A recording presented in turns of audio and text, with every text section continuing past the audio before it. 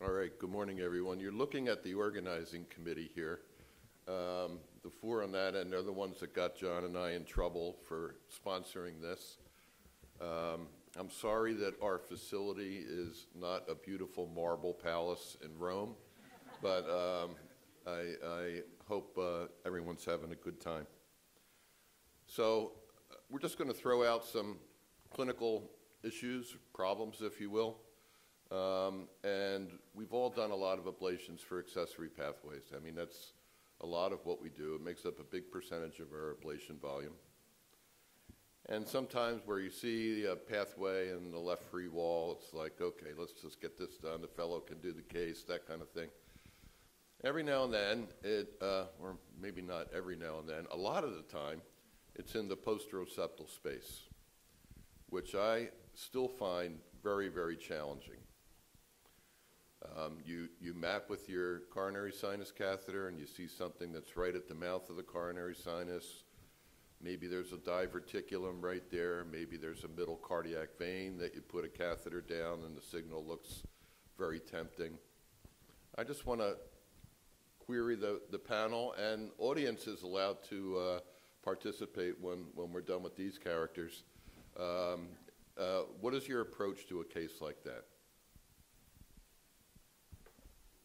So perhaps a little idiosyncratic, but first thing is pretty much always use a coronary sinus catheter with a lumen from above. And if I'm dealing with either AV node reentry or anything that looks like a posteroseptal pathway, I'll do a contrast injection in LAO, RAO to outline the anatomy, figure out where the coronary sinus os is, and rule out a diverticulum, which is a very fast way of ruling out a diverticulum. That sort of tells you also the relationship of your electrode pairs to the mouth of the coronary sinus, and that's sort of helpful. And then, I guess we start on the right, and, at some point, we don't get, success, and you move to the left, really. And I guess, for me, the approach to left-sided pathways, I've always felt pretty strongly that you need to have both tools in the toolbox, retrograde and antegrade. And for posteroseptal pathways, there's two types of pathways that I think are, at least in my hands, are much easier done by a retrograde approach. The first would be, true left posterior paraseptal pathway. It's right up in that corner, just a centimeter into the coronary sinus os, which is hard to get to, I think, by transeptal to come all the way back. But with a retrograde approach, it goes very, very nicely. The second one, which is something that Michael Walsh taught me about many, many years ago, is this so-called left intermediate septal pathway, which is sort of on the septum but on the left side. And I don't know that it makes all that much anatomic sense, but I guess when I've encountered these, what happens is, you're doing your ablation, you're getting transient success just a little bit superior to the mouth of the coronary sinus. It's going away, coming back, going away, coming back, going away, coming back. In that situation, I immediately go retrograde, flip it across the valve, okay, or actually on either side of the valve, frankly, but just a centimeter above the coronary sinus os, typically in LAO, and I've had a lot of success there. So that's my approach. But I think the main message for me is, I started doing left-sided ablations retrograde, learned how to do transeptal. I think that both tools should be in your toolbox. So I didn't work this subject, but I can say something about that. So normally, first of all, I don't do the coronary sinus angiogram. I look first if there's a pre-excitation. I pace from the high right atrium and then to look for the maximal pre-excitation and then to know the place of the accessory pathway, and then after that I induce the tachycardia. Sometimes the retrograde pathway is somewhat different from the antegrade approach, and then sometimes mismatch and then in different way. So after that, if I would have problems to find a good point during from the right side or left side mapping, then I will go to make a coronary sinus angiogram if there any diverticulum or something like that. Normally, in the right side of the coronary sinus ostium or something like that, I prefer to do cryoablation as an energy, but in the left side, in the left posteroseptal area, I would like to use the mostly radiofrequency ablation. I'd like to second George's comment about using a lumen coronary sinus catheter. I think the Boston folks should do that and train their fellows to do that, because your fellows become our staff. Anyway, but the problem is those catheters aren't being offered anymore. And so we've squirreled away a few. But for those of us like you and I, George, that do that, what are we going to do when we run out of those catheters? Do you have an alternate catheter? There are a couple actually, lumen decapolar catheters. Molly and I had this conversation in Geneva. There are a couple on the market that you can use. Some have an inner and an outer. The outer has a lumen that you can inject through, and then there's an inner with a micro octa pull that you can thread through. So there are a couple of options. Molly always remembers the name. I forget the name. Yeah, it's called EP Star, and Bayless makes it. Can I make one other comment? So just a fun fact, I started doing this in 1988 when I was an adult EP fellow, when we were doing DC ablations of posteroceptal pathways, and the protocol then was to use your catheter with a lumen, and if it was a posteroceptal pathway, you did your injection so that you could straddle the coronary sinus access with a proximal pair, and then you delivered your 200 joules of DC energy directly to that pair. That's where I started doing it. I just never stopped, basically. Okay. All right, our approach. Maybe I'm a bit the bad guy now, or the bad, how do you say that, woman? Because we have to talk about energy forms again. So first look is on the ECG. If the ECG is negative in 3 in AVF, but a little bit positive in lead 2 and has a septal pattern in the chest leads, I'm kind of relaxed, because this is a pathway, I guess, that is endocardial around the mouth of the coronary sinus, and we can ablate it there. If I see a broad pre-excitation in 2, 3 AVF, this calls for trouble. So this is with a high percentage in epicardial pathways. So we're doing the coronary angio, not the coronary angio, the CS angio as well, because we want to see, as you said, anatomy. We want to look for a diverticular or for a large middle cardiac vein.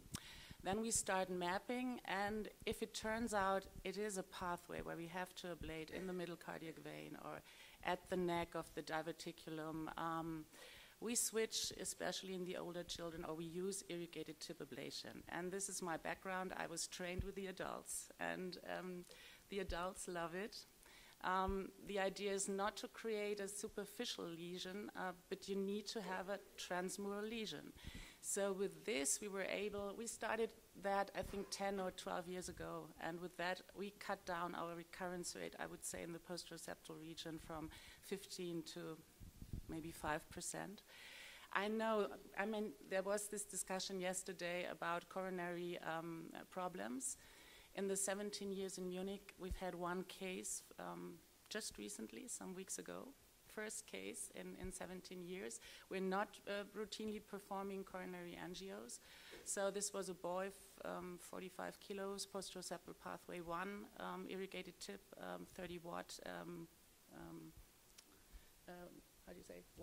one shot. And 1 hour later, he had chest pain, and for an hour, he had elevated ST segment. Then everything returned to normal. And I was impressed on the MRI we did. We had created quite a transmural lesion, and he had a very, very distal occlusion of the posterolateral branch. I don't remember that one. There was one. You should always look. This is a very decisive thing. Yeah, no, because we always look, and if we get more than 15 ohms, we're afraid that we're using too much energy. Yeah. But this, coming back to that, this is the only case I know, and I think it's always this risk-benefit discussion, because if you look into coronary angio complications, I think 0.1% in the literature in the adult, or 0.2 even. I give it to you. and versus problems with irrigated tips. So I think this is an ongoing discussion, but in my eyes, for older children, this is an energy form I really love, and that cut down. No. We've never done coronary angio. I think that the risk, we may underreport and under-recognize coronary problems, but the question is what's the consequence, or what comes out of it? No, we're not doing it routinely, and this one case will not change our you want to comment? I mean, in the end, in this boy, we didn't do anything with the coronary artery because it was very distal, and what would you do then? And even if you see then maybe, because you talk of underreporting, even if you see maybe an edema or something because you ablated there in the surroundings, normally it will go away. And so what's the clinical consequence of that coronary artery, let's say, irritation? None. Yeah. So I think it's a difficult question, but when we ablate, for example, in atrial fibrillation, we end up in the coronary sinus even more distally because we want to ablate fractionated electrograms or whatever. And we don't do routinely coronary artery injections because we, with all this experience, we esteem that the risk of having a dissection or anything in adults, at least, on the coronary arteries is higher than the profit of doing this. And the second thing is that almost everybody in the adult world uses for these ablations in the CS irrigated tip. There is no discussion about that because it has a lot of advantages. You don't have these impedance problems with the irrigated tip. You don't create a superficial burning, but you really create a deeper lesion. And you don't have the problem of stenosis, at least not as much as with a non-irrigated tip. So, behind you, Frank.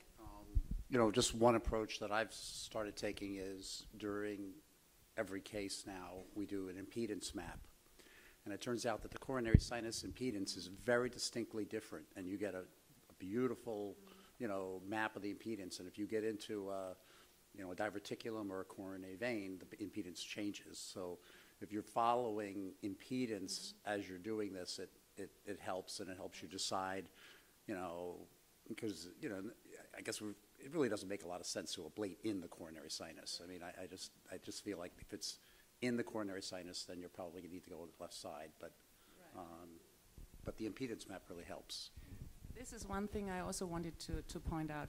If you don't have a diverticulum and you don't have a big middle cardiac vein where you want to ablate, go to the left side. You don't want to ablate CS5-6 earliest activation from the right side. Don't do that.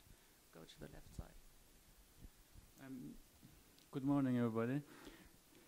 In my practice, I usually start with the regular RF catheters for the ablation. If the accessory pathway function recurs immediately after the energy, then I switch to the irrigated tip catheters. And sometimes if I have a small baby and the accessory pathway is in the reachable place with the cryoablation catheters, and then I would like to try cryo catheters also to be on the safe side. That's my approach, I can say. Well, I have a confession to make. When we first started ablating in that area, we didn't think about consequences. We thought about getting rid of the pathway. And it was many a year when we didn't worry about coronary issues and never observed one. Yeah. And then I had a case, 10, 15 years ago, that was sent to me from another hospital where they had already ablated there, and I figured, well, I'm going to take a coronary picture beforehand because they did like 50 lesions around the mouth coronary sinus, and the coronary was clean as a whistle. It was a right dominant system, as most are. So I figured we would go ahead and do the procedure our way, and I actually found the middle cardiac vein, and that's where the problem was. And I superimposed the angiogram, the coronary angiogram, on top of where I was about to ablate, and it was 1 millimeter away. And that was around the time that Sonny Jackman was starting to show his angiograms of coronary injury. It was right when cryo came out, and he was advocating switching to cryo. We had a cryo unit at the time. I used it, nothing happened. So I went back to RF and ablated, and I took another coronary picture afterwards. No EKG changes, nothing changed with the patient, but that pretty significant branch off the right coronary that went to the medial base of the LV was completely occluded. And we called our colleague from Brigham and Women's Hospital, who would come over with some coronary interventions for us, and he opened it up. Didn't have to stent it. Now, whether that was edema, spasm, or actually frying the coronary, I don't know. But ever since then, I've taken angiograms before and after ablation in that area if I'm around the mouth of coronary sinus. And if it's too close, I follow the instructions that Sonny Jackman has talked about, where if you're 5 millimeters away, you're fine. If you're less than 3 millimeters away, use cryo.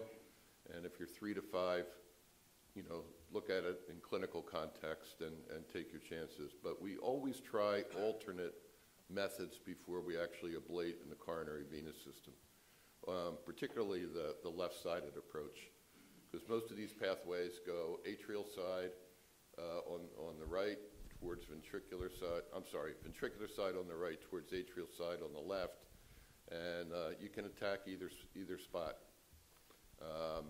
But it's still a challenge. I still find it very challenging.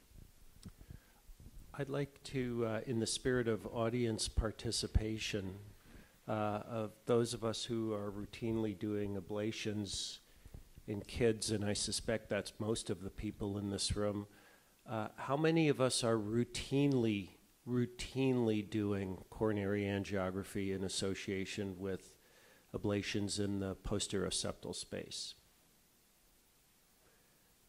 And how many of us might consider changing our practice based on the type of stuff that we're learning, for instance, from Thomas' Paul's presentation last night? Yeah, I think so too. Ed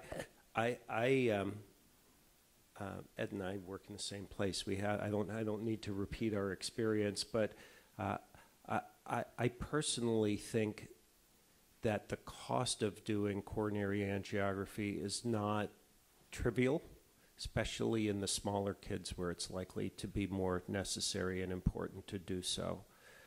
And it would be a great target for technical innovation in our field to think of another way that we could monitor coronary perfusion during ablation in real time.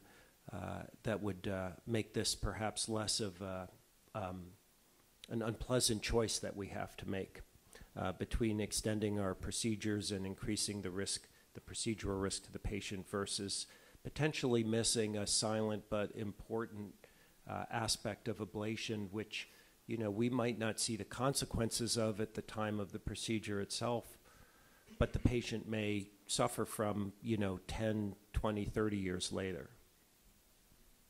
I want to push back a little bit. So we've been doing catheter ablation for how long?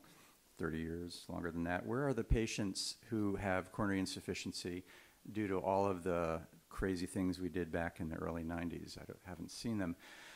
In the adult world, and I have adult cardiologists here, tell me if I'm saying this right, an asymptomatic patient with a significant stenosis doesn't routinely get, at least in most parts of the world, doesn't really routinely get PTCA, right? I mean, they're asymptomatic, they've got a stenosis. We know that MIs mainly happen due to plaque rupture rather than these areas of stenosis.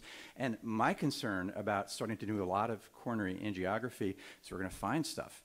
And once we've found stuff, we're going to do stuff about it. And I think, and so there is expense to doing coronary angiography, but then you go down that rabbit hole. I think there's significant concern about doing stuff to patients that they don't actually need.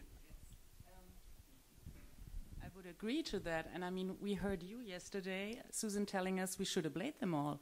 And I mean, 80% of asymptomatic WPW is in the posteroseptal region in our experience. So this is not something rare. I don't know if people agree, but so what are you doing if you can't ablate all those pathways? What's the consequence then? We got one more comment on this topic, and then we'll try and come up with another topic. I think Thomas deserves the No. Well, wait a sec. No, we have a comment about on deck right here. Sorry. Sorry. So I think everyone agrees that a coronary sinus catheter is imperative for pathways in this location. If you can't get it from below and you can't get it from above, if you have a significant Debesian valve, which happened to me once, then what do you do in that scenario? You make it up as you go along. There are other ways of mapping the left side of AV groove. Yeah, try this EP star catheter because the Iber catheter is a 2-French catheter.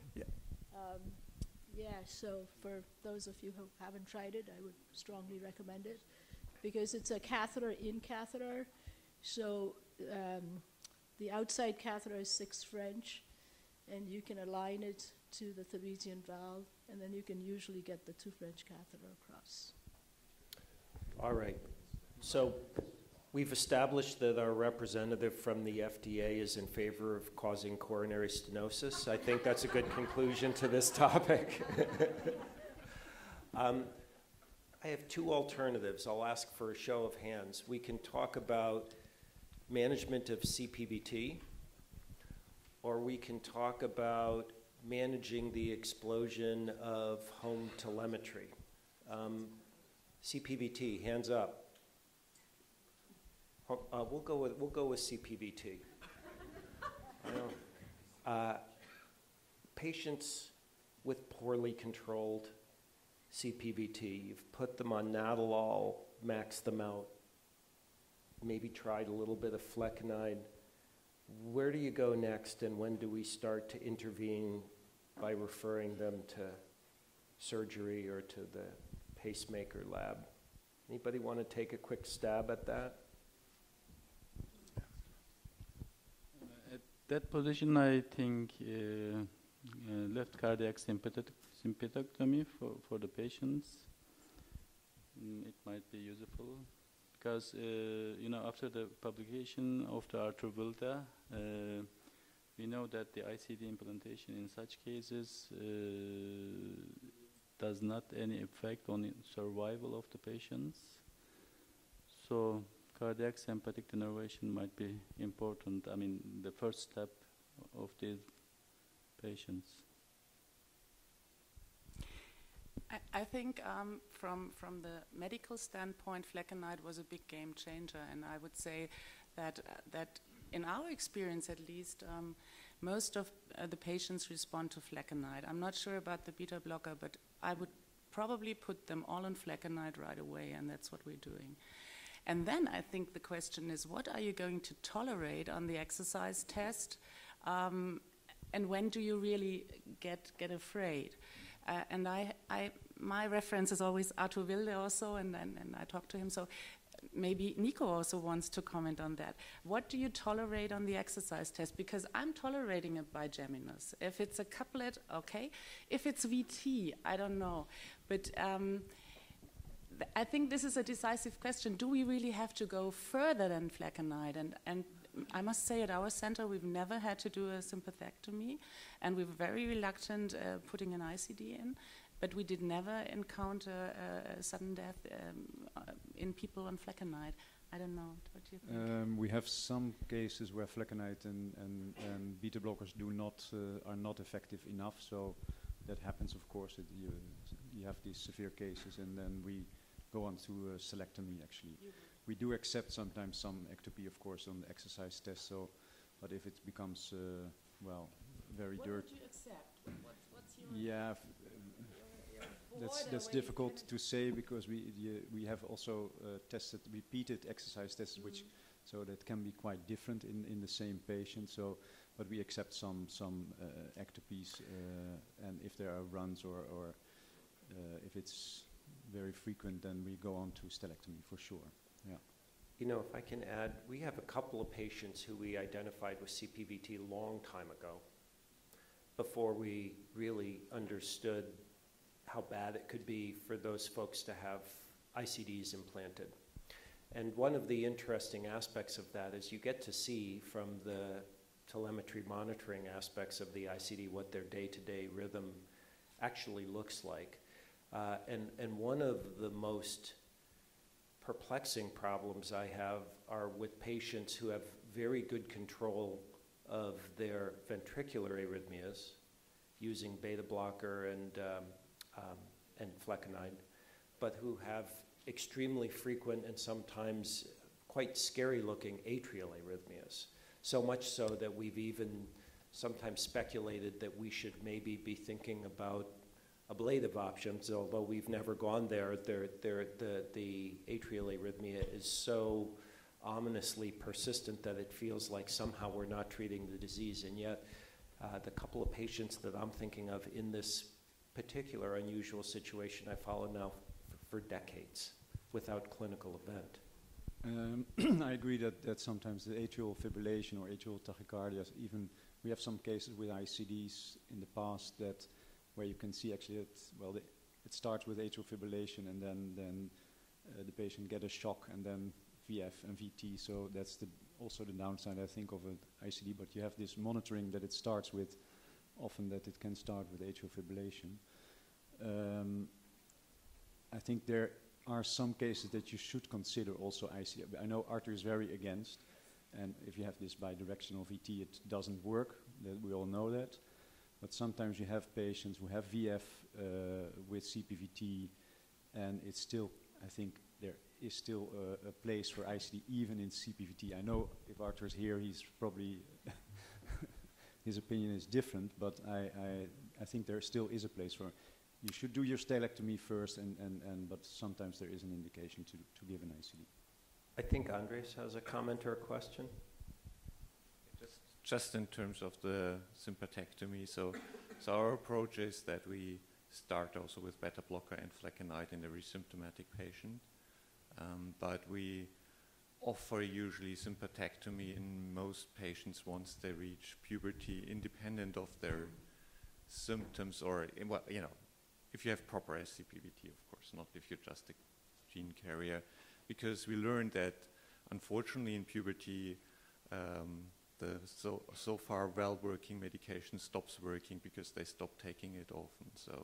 So we see that as an insurance in addition to the medication. I think the likelihood of forgetting your medication becomes higher the older you are, and we've seen a lot of patients actually dying once they go from pediatric to adult care because then the guidance is less and they forget their medications more and they take more other things. So their mom's not reminding them to take their medication every day. So and I think that's important because you bring them all the way to 18 and then they die suddenly. So I think that's a strong indicator for sympathectomy in those. And otherwise we go also with arthrorility, so we only put an ICD in when everything else fails. And I would rather probably accept some ectopy. On the other hand, I have a patient who has an ICD, and because we didn't know at that time, we put in the ICD that it was CPVT because he presented with heart failure and atrial tachycardias, which were not ablatable, by the way, so don't even try much. and he's doing okay with the ICD because he's also has a sympathectomy medication. So. Christina has a question or comment, and also I'm looking around the room to see if Charlie Barul is here this morning yet. He's the person I think who has written, who has most systematically analyzed the data as far as the efficacy. Am I correct in that, or maybe there's even a co-author I did it. here? It was us. It was us actually. Okay. Right? No, was it Joe? I know Joe's on it. I'm on it. Yeah, so that's the efficacy of, is that your question? Is the efficacy of right, it didn't, sympathectomy, oh, no, bilateral, that's not unilateral. Mine was on the shocks. And specific to CPVT, so Christina. No, I just wanted to make one comment, and I agree with, I'm sorry I came in late, but I agree with all of these comments. And one of the things that I found useful for my patients, the teenagers, so I wait until once they become teenagers and I get concerned about compliance, what I've done is I've put in a loop recorder. And then if I ever see PVCs and I say, you know, I call them up, I say, this is, and I granted, I know that it could be, it could be you're recording their death. But if I see any PVCs, I see anything, we actually have a talk. I say, you're not taking your medicine. And I've used it as a way to keep track and give them, and then we talk about, you're going to have to, either we're getting a sympathectomy or we do this, but it's a way for me to track them. I don't know if it's right or wrong, but I absolutely agree with the compliance is a problem, and it was the only way that I didn't, I could make sure they were taking medicines. Could I just sort of comment about the loop recorders? We do a lot of ILRs in our channelopathy patients, and part of the reason is, I suppose, compliance, but the main reason is teenagers faint for lots of reasons. And if you got a patient who's being treated and they faint, you kind of need to know why they fainted. Do you need to step up your therapy, or is it something else? And so that we do a fair amount of that. Just to comment, a bunch of years ago, there was a session like this that was dealing with, causes of sudden death, hypertrophic cardiomyopathy, long QT, CPVT, and Jeff Tobin stood up and said, every single disease that you talked about here, we can cure with heart transplant. And everyone laughed, but he was right. And, so, the question is, has anyone ever had to transplant one of these patients? Because it is actually an indication. If you're failing all medical management, We have, go ahead. It wasn't a failure of medical management. It was a specific variant. And the patient actually he presented with atrial arrhythmias. So I think the CPVT initially got missed. He has developmental delays, so I don't know, Arthur's here. We've talked about this neurodevelopmental delay, this spectrum of the CPVT, but he had such bad failure, and then arrested in the bathroom in our hospital, and ended up getting a transplant. And the explanted heart has every sign of ARVD, but his clinicals, he still had the VT and the atrial tach. So I think this was more on the typical but severe failure that led to transplant.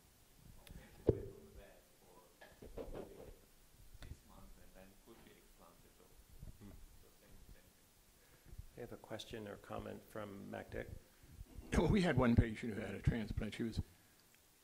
She presented a long time ago, shortly, not long after I got to Michigan. So it was in the early 80s, and Fred Marati come look, and everybody took a look, and we gave her beta blockers. We thought it was long QT with normal QT. When we were confused. Just like you said, we didn't recognize the diagnosis. She had repeated episodes. I sent her to Arthur Moss to do the sympathectomy, left sympathectomy. He thought she had long QT syndrome too also. Didn't seem to do much, and they were experts at it. And then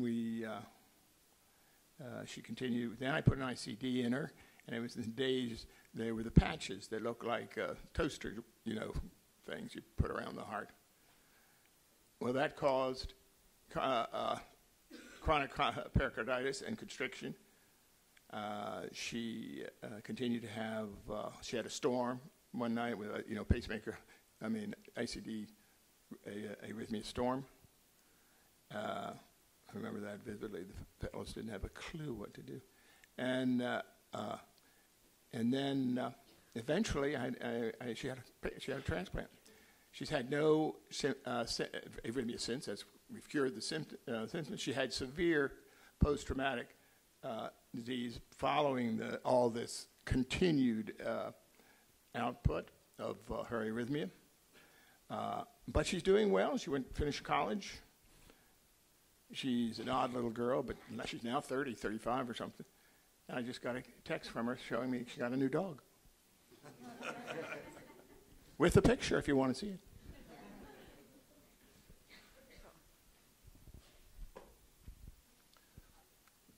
All right. Have we exhausted this subject? I would Oh, just. we got one more. I'm sorry. I'm sorry. I just wanted to say many of those patients have underlying bradycardia, and with medications, the bradycardia gets even worse. Now, I'm not worried about symptoms during bradycardia, but one of my patients had a sympathectomy and coded actually during induction. This patient ended up not having sympathectomy at that time and not having an ICD or pacemaker. It was done the other time. So that is one thing that we all have to deal. And then sometimes, you know, for the severe bradycardia, because of the bradycardia, they are not compliant with medications beside everything else. There are different genotypes. Also, the exercise test that we do, I remember the excellent presentation that Prince has given about the way we perform exercise tests on those patients. I do not know how many of you use the regular bruise versus the exercise with the maximum intensity at the beginning. And I think that I have been doing this for a couple of years, and I think that makes a difference to actually see the real medication effect in those patients. Most of my patients are exercising and continue doing this. Thank you. Robert? Yeah, I think we could go on this topic for a long time, actually. I have a couple of fairly simple questions and comments to maybe get people's opinions on. And I really love the idea of ILR for compliance and putting it in all of them. One simple issue is, you know, I think it needs to be a little bit more than a little bit of flecainide. And you know, I have a recent patient, and the question arose to me, you know, is BID flecainide enough for all these children? Because you're always dealing with, you know, compliance versus, you know, are you going to get to a trough? So I'd be interested in other people's opinions on that. But this young man, who's my most recent CPVT patient, I've been following this family for 20 years and have been trying to figure out why 2 siblings died. Now, the reason, of course, why it was so difficult was because it was 20 years ago and we didn't have much in the way of genetic information or samples. So eventually I followed this family with 2 sudden deaths in sibling teenagers, and followed all the siblings' children, and finally one of them showed up with PVCs on exercise, and we made the diagnosis, went back, did the RYR2. And this boy, this is a family of a very obese family throughout many generations. And this boy was actually having lots of success with working out and losing weight, despite this culture in his family of you know, food and obesity and just maybe genetics and so on. And now the question is, how much can we let him exercise? Because I think that, you know, you have to, CPVT, one thing is living, but one thing is living well.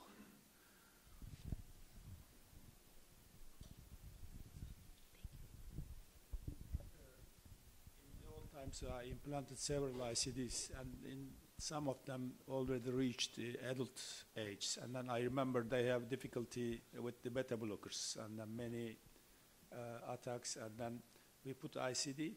Now, after flecainide, I'm very happy. None of them had problems with the flecainide, and not all together. The ICD is sitting there, but not working anymore. The problem is into putting an ICD in a teenager or smaller child creates a very severe psychological problems, especially. I have several patients with this kind of problems, and then they regret to go to school and then to do another things. Actually, another issue, to forget the drug, forgetting the drug is another issue, especially with the classical propranolol is a disaster, because when I forget once time, they can have the attack, maybe they can die. But the newer drugs, maybe more prolonged half-time, they need to forget for more than 1 day, maybe then they will have the attacks, I don't know. But there will be some cases who had the atrial tachycardia with the ventricular arrhythmias. they need more special attention, I think. With this, in these kids, they need maybe more ICD together with the new drugs, new therapeutic regimen will be beneficial, I think. I would like to comment on the flecainide dose. You asked about dosages. So we use, like in the smaller kids, 3 to 5 milligrams per kilo, and we do it twice a day, BID. And in the older ones, I go up to twice 100. This is but I would say in an obese youngster, I would have no problem on an inpatient basis to put him on 3 times 100 milligrams of flecainide. I don't know, what did you do? What's your dosing? Yeah, we put him on BID just because of issues around compliance, and I think I put him on 100 BID, but I try not to keep going with per kilogram dosing once we get into adults with obesity. Sure. Yeah. But in the smaller kids, I mean. Well, what about exercise? I mean, how much can we let these kids exercise, and what kinds of exercise can they do to maintain? I mean, it's just. I personally would say that you can do that with regular exercise testing at your center. And as you said, the protocol is maybe also of it doesn't make sense to just let them do a little bit. So you have to talk to your exercise people to really and see what they do. And I would feel confident if they have good exercise tests with no ectopy or almost no, I would let them play. And then the other thing nowadays, what I talk to families is, I say, okay, what is worst case? Your kid is playing, and there is something. So you have to be sure that an ICD is there. And people are more and more willing, at least in Germany, the sports clubs have ICDs now. There are more and more ICDs around. So I always talk to the family and say, look at the worst case scenario and have a plan. And some even bought their ICDs. I mean, because. So I think it's about the matter of how is the setting, but I would allow it. I mean, sorry?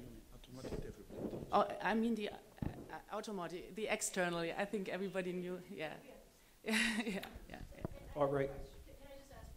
Yeah, we're going to limit to one more question here, and then I do have 1 or 2 questions already from the audience, and I'm soliciting more in case anybody feels the venture to stand up, but we'll let Molly have the last word here. So we talk a lot about exercise permission or restrictions. What about sexual activity? So I had a patient with CPVT die during sexual activity. So I just wanted to hear people's thoughts on that. And so did I. I have one that died driving. She always hated this place, this canyon in the west. And she wouldn't, she was on flecainide, and we found her body by the side of the road. She'd gotten out of the car.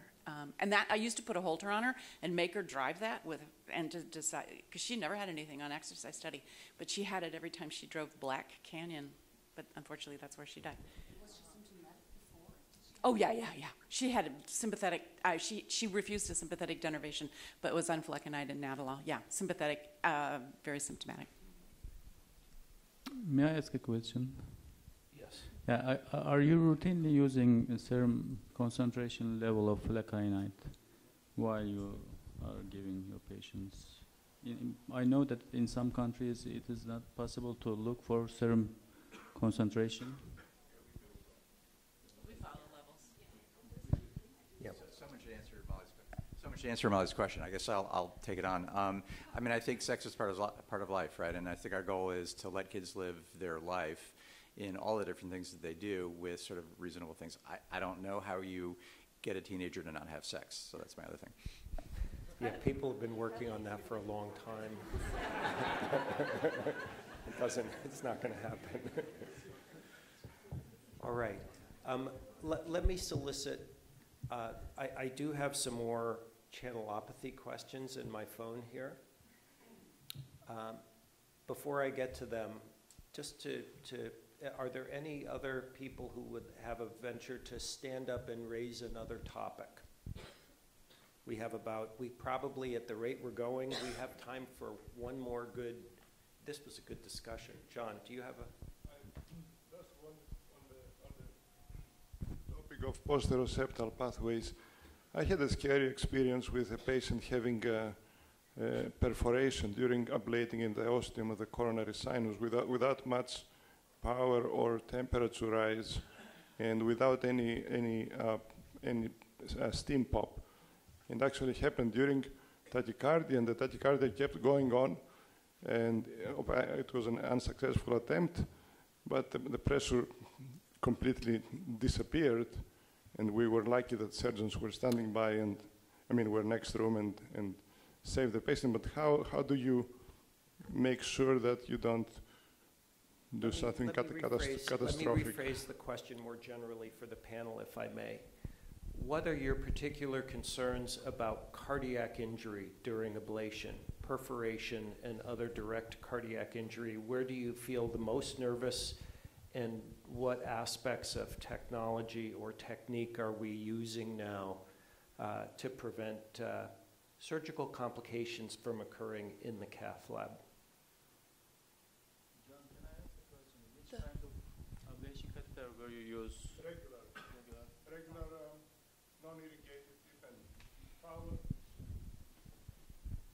power. We usually start with 20 or 30 in the coronary sinus. We don't go very high. And temperature was 55 to 60, but we never had any evidence that there was anything. How old the patient and what How old? Yeah. This was a very skinny 11-year-old, very thin, 25 kilograms only. Might be that this played a role, but we wouldn't predict that this would happen. It was just out of the blue. The surgeons could able to find any There was a reason for hole. that? There was a quite a sizable hole in the. Hole, but there is no weakening of the coronary sinus or something like that? No, coronaries ended up being fine. So to try to address your question, John, I guess there's a whole bunch, and I think obviously the smaller the heart, the more likely it is that you're going to potentially have trouble with various things, including perforation. I guess my major point would be that you're going to have complications. I think tamponade is one of those things that occasionally happens, and I think the most important thing about that is to be on the alert for even subtle signs of difficulty. So often, I've been involved in a few of these where essentially the only sign that you see is sort of a mild tachycardia. And when you're in the middle of a case and you suddenly notice mild tachycardia, you really do have to stop and ask yourself, okay, why is the patient tachycardic? Sometimes it's just that you swapped out sheaths, and sometimes I will put a little local anesthetic in before I swap sheaths just to save myself that level of anxiety, if you know what I mean. But being willing to, grab an echo machine and look at, quickly will keep you out of trouble. Comment, Isabel? I think if you look at all the times that we put catheters to the CS, and then at the few times that we have a perforation, I doubt that you can avoid that. For me, it's like it's these 1 in a million person who has an unknown thing that leads to a higher risk of perforation. And I remember the first AVNRT that we did together with a younger fellow, and she was nervous and about everything, and she did the case very well, and we ablated the AVNRT, but then the patient was in tamponade, and she did nothing wrong. But she hates, since then, AVNRT ablation. Much more than any AFib ablation. But it was very traumatic, but I had to tell her 1,000 times, you did nothing wrong, and you did nothing different from what I would have done. It was just that was the one patient that had this thin wall of the CS. I think you cannot avoid it. And if you look at the numbers, I think it's maybe 0.something% that get this. And I doubt that you can avoid it by any mean. Because then you perforate also with just the CS catheter. We had that in AFib patients, where we never went to the CS. So. It's about noticing it. As he said, you have subtle signs, you have a sedated patient, and we're doing a lot of echoes. If anyone doesn't feel well, the echo machine is there, and we're looking. In this case, the only sign that we had something wrong was the blood pressure. The tachycardia It was an SVT. We didn't have any other sign, and that taught me just to put an arterial line on everybody, because otherwise we wouldn't know until the patient was nearly in cardiac arrest. I mean, the SVT was going on, SATs did not change very much, and that just made me, Can I ask? Maybe it's do a we good- think? Do we think that the mechanism of perforation is more related to force or ablation? It could be, and that's another thing, that contact force may be just another thing that we should all be all doing. I'm sorry? What was the duration of the energy when you realized that perforation? That we didn't do very much because tachycardia didn't stop, so we stopped the lesion like in 10 seconds or something like that. Frank?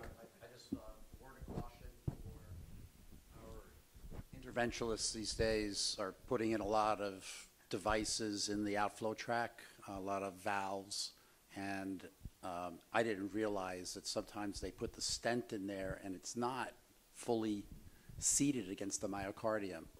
And we had a catheter and trap. You know, we were doing a VT ablation, and the catheter just went through the strut, and it didn't come out. It was not pretty. I mean, you have to go to the operating room, but when you see stents in the outflow tract, they may not be friendly.